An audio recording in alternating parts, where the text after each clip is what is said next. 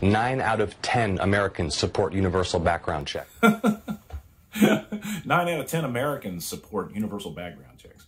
I've never heard that. Have you guys heard that? Let me know down below if you have, because I certainly have never heard of any survey where it says that 9 out of 10 Americans want universal background checks. All right, guys, Codaboy32 here. Check it out. I've been on the road as of late, about 2 days. So I'm actually doing this video on my cell phone because I left my camera at the house.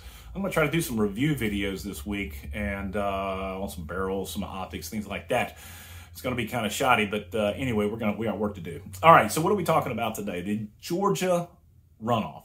And we're talking about Jon Ossoff and David Perdue. We're also talking about Raphael Warnock and Kelly Loeffler. We'll be talking about those two at a later time. But right now, I want to focus on Jon Ossoff. Now, this jackass comes to you live from Georgia, and he's running against David Perdue.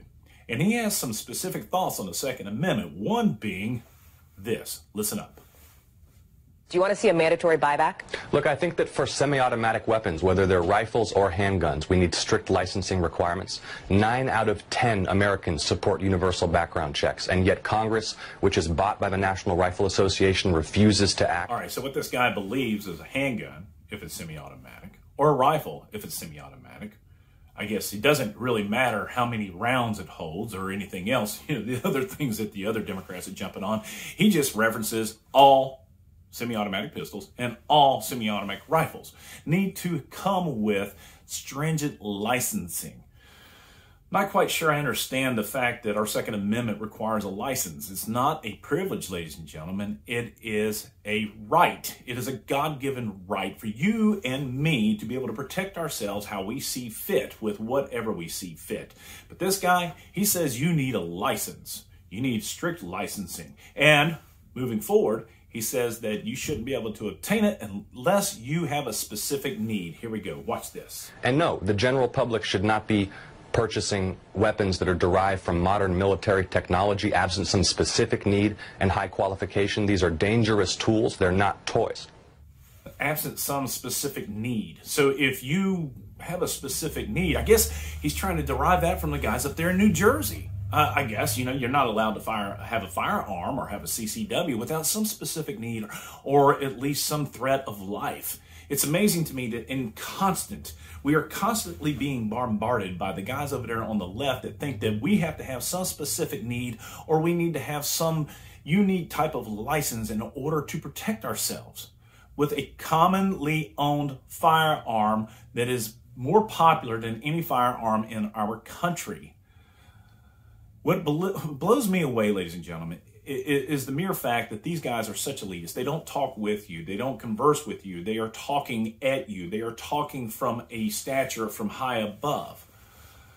They've lost the sense that they are part of the public as well, but they are now rulers to push their ideals onto you.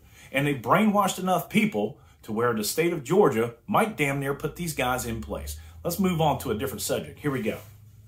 So do you support a mandatory buyback of some of those weapons then?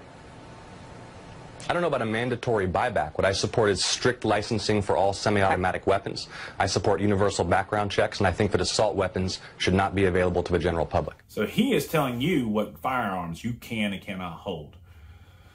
And this, again, in the guise of your safety. Oh, we're going to go ahead and ban. Well, jackass, let me ask you a question. What in the hell? I've got a firearm. I have a so-called American sporting rifle, the most popular rifle in the United States. I guess you're not quite a Beto O'Rourke, but you're damn close to it. And with your vote, if you get into office, ladies and gentlemen, if this guy gets into office, our Second Amendment is at risk. Here's another interview that he had with this little young lady, and let's talk about this here real quickly. Here we go. What types of laws will you support to address gun violence? All right, so she asked a specific question, and in typical fashion, as a politician does, this is how he answers it, which is an amazing thing because, again, I don't recall the Supreme Court ever doing this. Stand by. Well, the Supreme Court has found that there are sensible gun safety policies that can be implemented. Okay, so here again, we talk about things like sensible. common sense. There's things that can be implemented that will protect you, the people. Guys, I'm sick and tired of being protected by the government. I've never been able to rely on those jackasses in the past, and I'm sure as shit not going to do it in the future. But when somebody says to me and they go, well, there's sensible things that we can do to implement that will protect the public. Common sense, sensible. These are items they use to pitch to you that for some reason somebody down the road has found that these items are of good common sense or they're sensible. Sensible gun regulation. Hillary Clinton was big on this when she talked about no right is protected. Everything is regulated by common sense or sensible acts. No, ladies and gentlemen, my Second Amendment right is not subjected to anything that is sensible by a left-leaning individual. Here we go. I grew up with firearms in the household. I know how to safely operate firearms. I'm a strong supporter of the Second Amendment.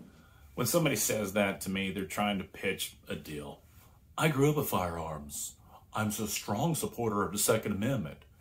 But there's always that but, the caveat at the end of the day to tell us, well, it's only good common sense that you people are not allowed to have these things.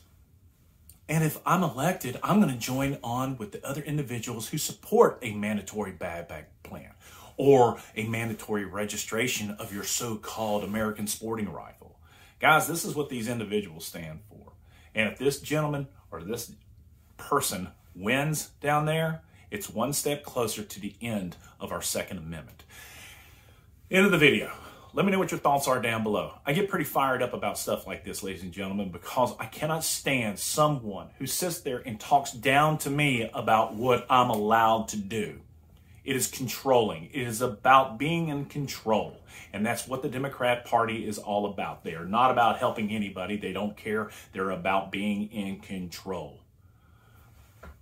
Y'all let me know what your thoughts are down below. It's CoderBoy32. If you like the video, please give it a thumbs up. Subscribe if you haven't already done so. We always end them like this. Support the red, white, and blue. God bless America. God bless his men, women in uniform 24/7 for our freedom. Freedom is not freedom. I'm talking about the men and women in uniform who support our Constitution as it was written by our founding fathers. And I'm slowly gathering up a bunch of them. It's going to be a lot of fun. Y'all be good. I'm out of here.